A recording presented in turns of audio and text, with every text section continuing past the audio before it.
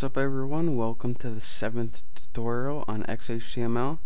Last time we learned how to do a couple things with font and how to make non-breaking spaces and copyright symbols. And today we're really going to get into some deep website development and we're going to begin making links. Now, what links are, if you don't know, it's what you click and it takes you to another website. So it's what everyone uses to navigate around the internet. So let's just begin making one. The tag to make a link is A, and the ending tag is a typical ending A, and anything in between it, this is my link, is going to become a link. But right now we have a link and it's not taking us anywhere. So if we saved it and took a look at it right now, what we would see is just a link that we can't click, and if we click it then we don't go anywhere. So to make it go to another website, you need the href attribute. That's href, and you would type in the title of the website that you want the link to go to in between the quotation marks. So let's say we want this link to take us to Google. We type http www.google.com and end it with the quotation marks.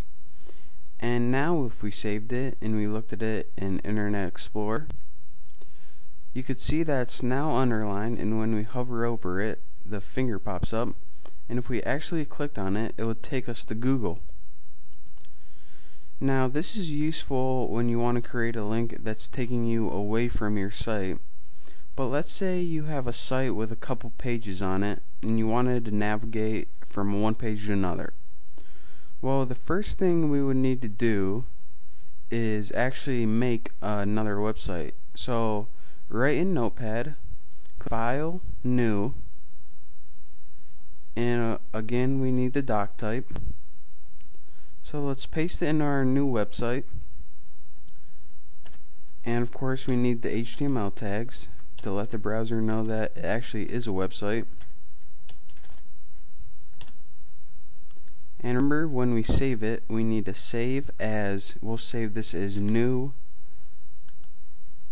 and we have to make sure to save it as an HTML file. So now we have our first website right here and our second website right here. So how would you, on our second website, let me just add, this is our second website, so we can distinguish the first one from the second one. And we'll type, this is my first website in the first one. So how would you add a link to go from our first website to our second one? Well, actually, when you make a link from your own website to another page in your own website, you don't need the HTTP. The only thing you need is to type the name of your website followed by HTML. So our name is new.html, and for the link we'll put this goes to the new website. So now if we save that, and we have to save this, when we looked at it in Internet Explorer,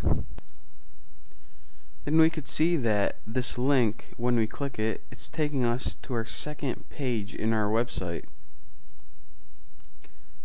And to create a link to go back, all we would have to do is type in A for the opening link tag, href equals, and in quotation marks type test, because that was the name of our first website, .html, end it with quotation marks, bracket, go back to main page, and end it with